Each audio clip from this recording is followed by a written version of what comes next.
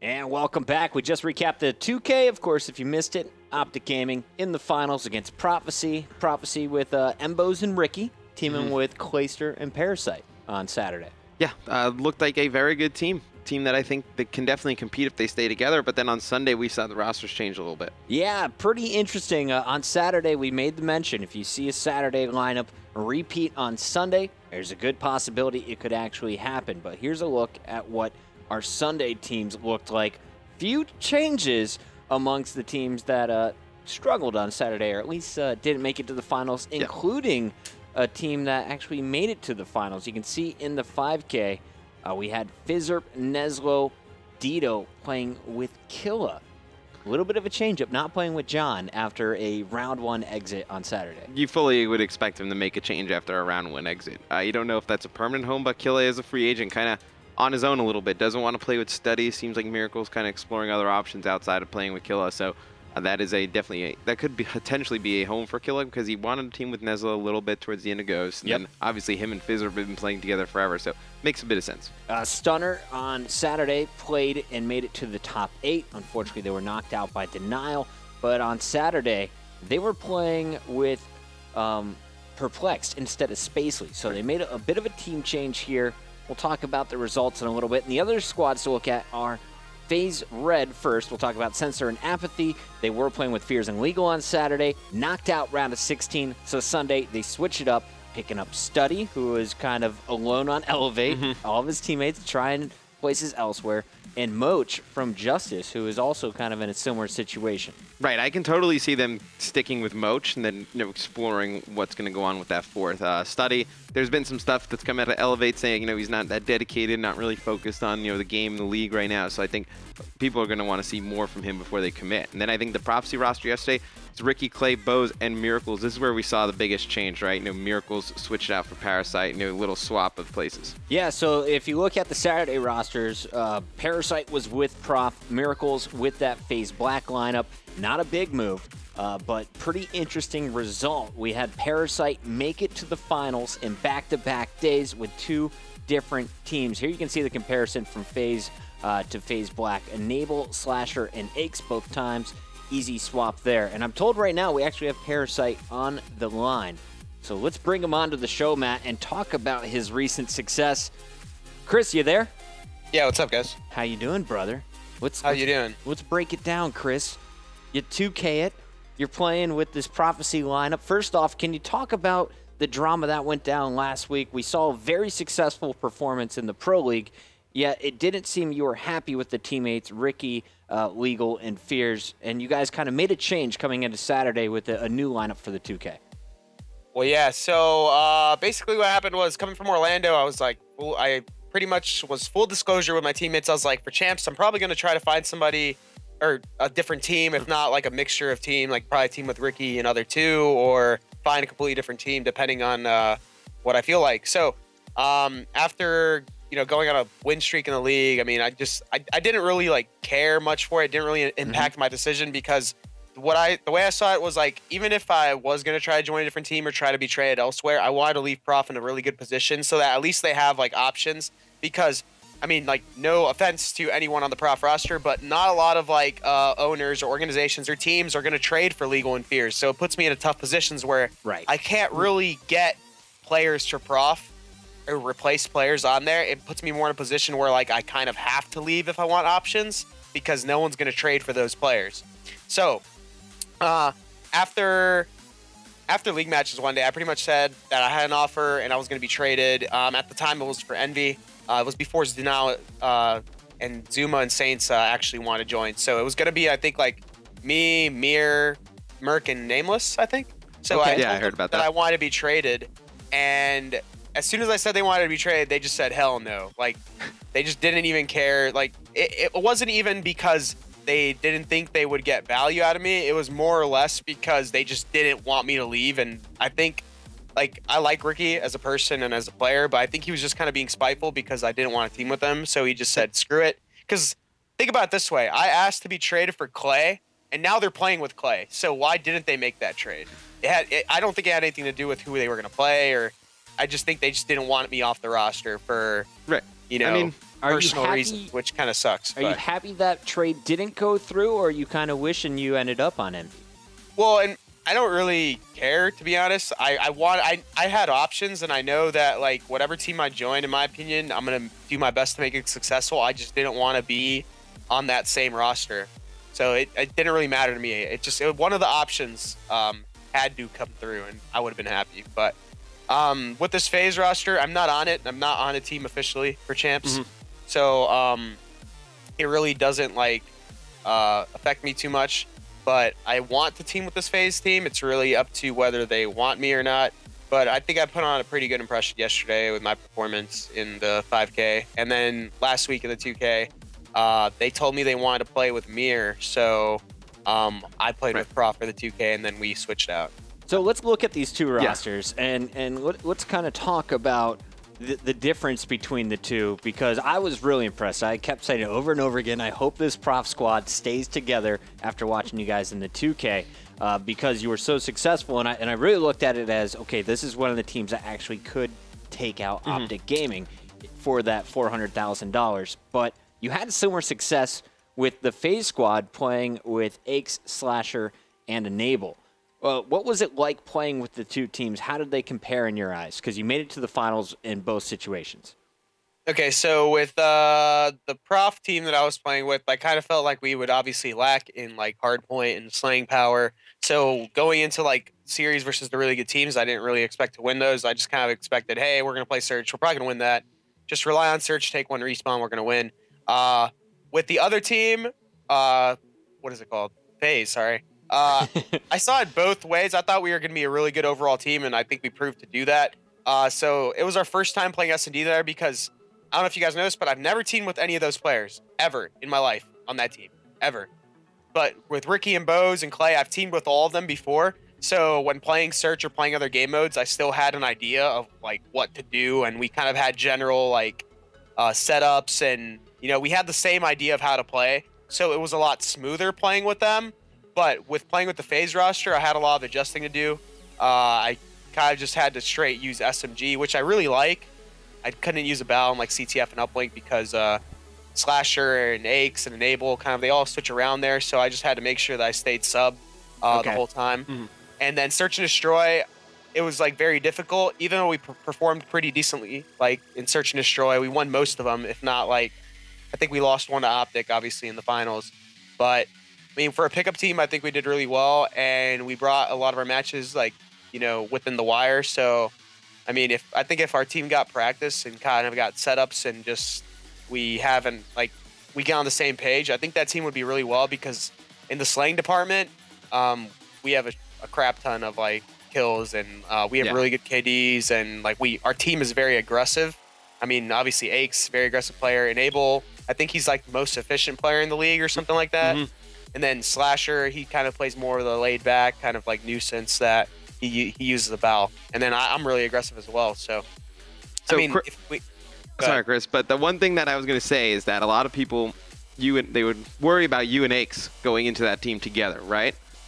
I don't know if that's necessarily too much of a worry. I feel like you kind of trust him a little bit as a player, and the success that he's had. How would that dynamic work, you think? Would you guys kind of bounce ideas off each other, and would it work, or would you kind of step back in the leadership position a little bit? Yeah, that's the way I see it, because like the only time I really clash with players is when I feel like they don't know as much. I know that might kind of sound egotistical, but I mean, it's just who I am. But if I'm playing with an experienced player and a very talented player in like Aches, I'm not going to argue or really try to contest his ideas. I more or less try to like question them so I see where he's coming from, and I'm going to bounce ideas off him, but I'm not going to sit there and say, no, you're wrong. Like, he's obviously not wrong. I mean, he's won a lot, so I can't really like argue with him about that type of stuff. You know what I mean? So this is the preferred team playing with the lineup that you had on Sunday. You prefer to play, it was, of course, Aches, Enable, Slasher. This is the dream spot. But looking at the Season 1 situation, Prophecy would be a much easier change. Embos is already on the lineup. The only thing you would need to trade for is someone for Clayster. would you be happy going into COD Champs with the backup squad? Or how far do you think you could place with the Prophecy team that you played with on Saturday? I'd be content with either or, because I know with Ricky and Bose and Clay, if I play Search and Destroy, it's like an easy win. Like I should never lose a Search and Destroy with that team. Granted, I think in the 5K we played, or the 2K we played, I don't think we lost the Search and Destroy. I'm pretty sure we did it, even though we didn't have to play very many up until quarterfinals, because that's when best of 5 started. I don't think we lost a Search.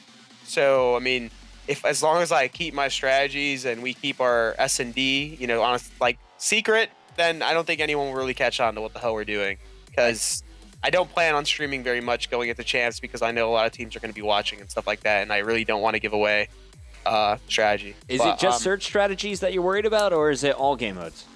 It's all game modes realistically, because Ricky's a very strategic player, and he has his own little ideology of playing, and I know when listening to Ricky, he's a very vocal player. So on stream, he would probably give away a lot of things that he does, and just like the way he like thinks of playing. So right, I wouldn't want to jeopardize that in any sort of form when playing with them, or even the FaZe squad. So I'd be content with either team, honestly. Like, they're both really good in a lot of aspects. So I'm just waiting to see what happens. Waiting to see what happens. One last thing I did want to know with that Prophecy team was, in the past, we saw you getting into it with Ricky pretty good. Pretty big arguments would kind of flare up there. I noticed on Saturday you guys were both listening. It wasn't just one-sided. No arguments at all. You would let all 4 of each other speak, in fact. And I thought, looking at this team on paper, you have 4 kind of vocal leaders. You got Ricky, you got Parasite, you got Embos, who called some shots on Optic Nation, and you got Clayster, who is definitely willing to put his input in. What was it like playing there on Saturday, and did you guys have that discussion ahead of time to avoid kind of flare-ups, or was it just something natural?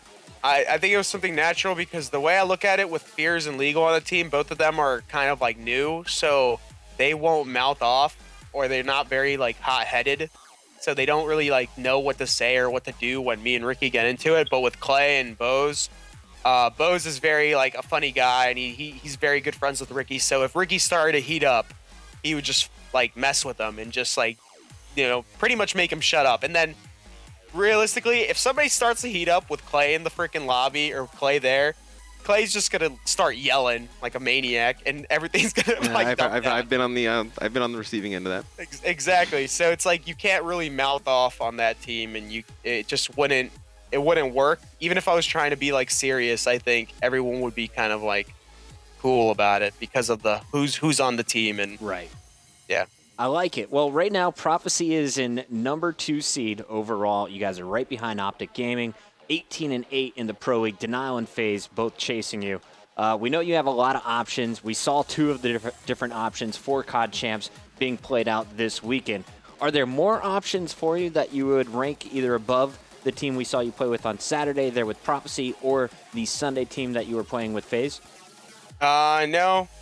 Wait, say it. I'm sorry, I just kind of missed like what, no what worries. you asked. Do you have more options that could potentially be placed even higher than the Saturday roster there of Prophecy, or the Sunday roster there of FaZe? Oh no, not at all. I don't have any. And then on top of one thing I want to discuss, you said that I could stay on the Prof team, yada yada, and trade for Clay. See, the thing is, if we trade a player for Clay, or get Clay on the roster, and I stayed on that team, that means Clay would replace Fears or Legal as a starting player.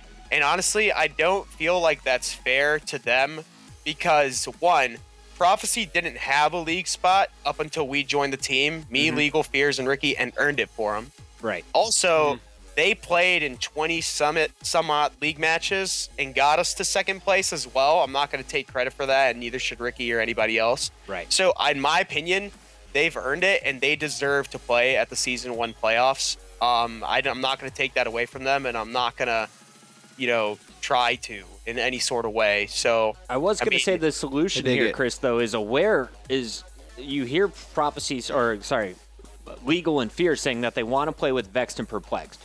Both of those players are currently on Aware. I don't know what the 3-way deal would have to be to get Clay to Aware and then over to Prof, but if you could get Legal and Fears as a duo over to Aware, that could be a COD Champs team that plays throughout Season 1.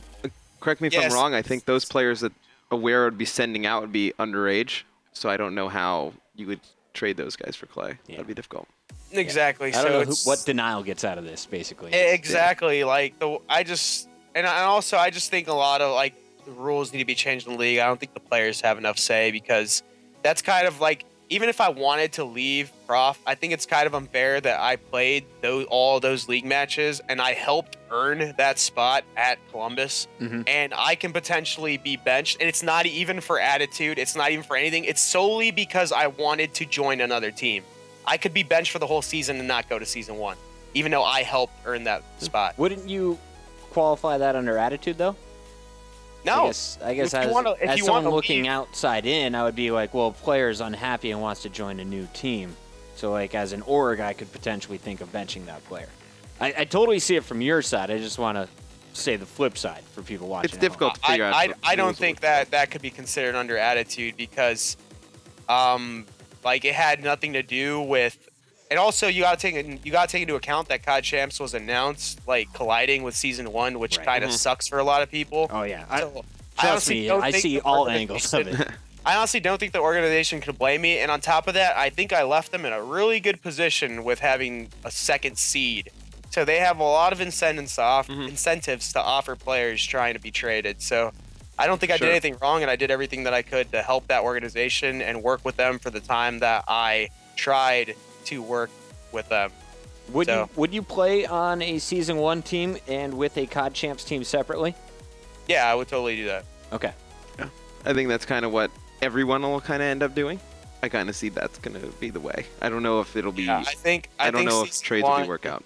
I think Season 1 is going to be a pickup fest. It should be like an easy win for Optic, to be honest. $75,000. Yeah. It's all on the line. Feb 20th through the 22nd. Parasite, thank you so much for joining us on the show here. Keep us in the loop, man. I know everyone wants to know where you're going to land. Whatever team picks you up is looking to have some great success at Call of Duty Championships. All right. That's fine. Thank you guys for having me. Cheers, brother. Thanks, have Chris. a great day. You guys can find him. He is streaming as well today, MLG.TV/Parasite. After the commercial break, though, we're going to be joined by another guest. Clayster's going to be joining Guess on guess. Clay, he played with Prophecy both Saturday and Sunday. Currently a member of Denial. If you guys missed it earlier in the show, we announced it is official through MLG. That got approved today. Envy trading JCap and Clayster to Denial in exchange for Zuma and Saints. Yeah, big pickup for Envy. Obviously picking up two of the better players from Denial, and Envy obviously giving Clay and Cap to Denial. But Clay's been playing extremely well lately. I want to kind of pick his brain about what he's want to do for champs. All right, don't go anywhere, guys. Clayster joins the show after this.